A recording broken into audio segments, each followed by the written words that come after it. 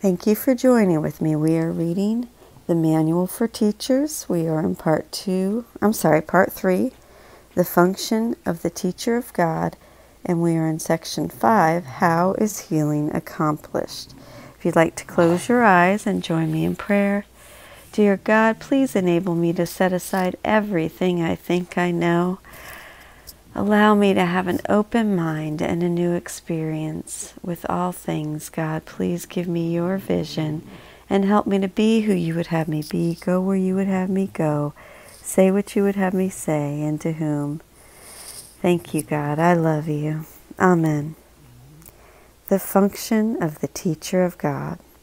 If the patient must change his mind in order to be healed, what does the teacher of God do? Can he change the patient's mind for him?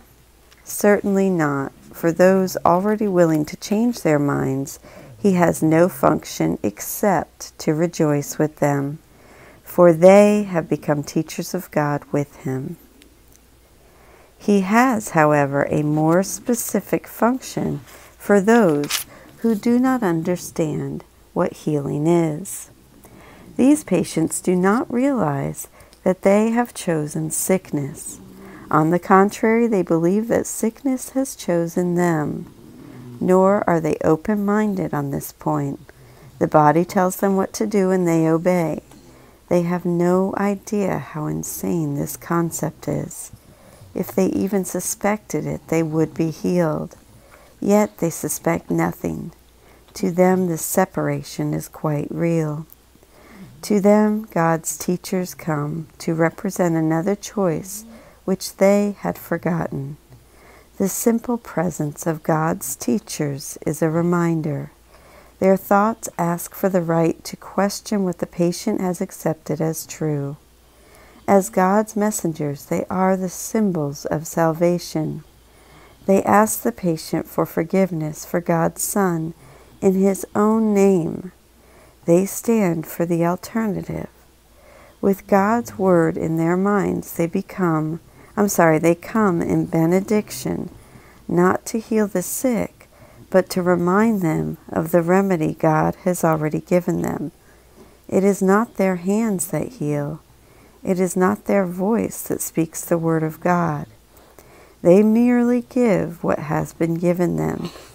Very gently they call to their brothers to turn away from death. Behold, you Son of God, what life can offer you. Would you choose sickness in the place of this? We're going to pause there. Oh no, I'm going to read all the way because this is the last paragraph. Not once do the advanced teachers of God consider the forms of sickness in which their brother believes. To do this is to forget that all of them have the same purpose and therefore are not really different. They, and they refers to the teachers of God, seek for God's voice in this brother who would so deceive himself as to believe God's Son can suffer.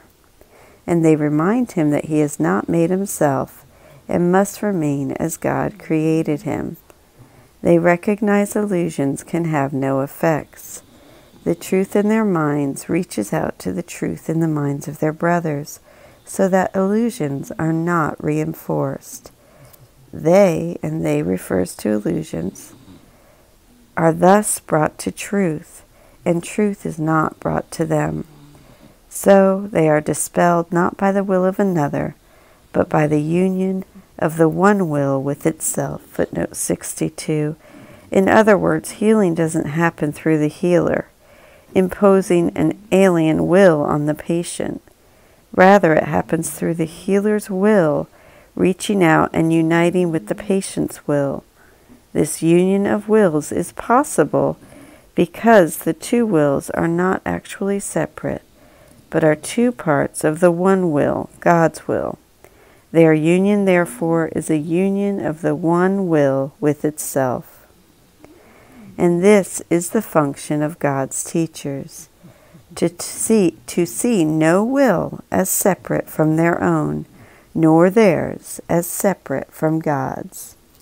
Thank you so much for joining with me. Tomorrow we will begin section 6. And this was Section 5, How is Healing Accomplished? Part 3, The Function of the Teacher of God. Thank you. Have a beautiful day. I appreciate your joining with me.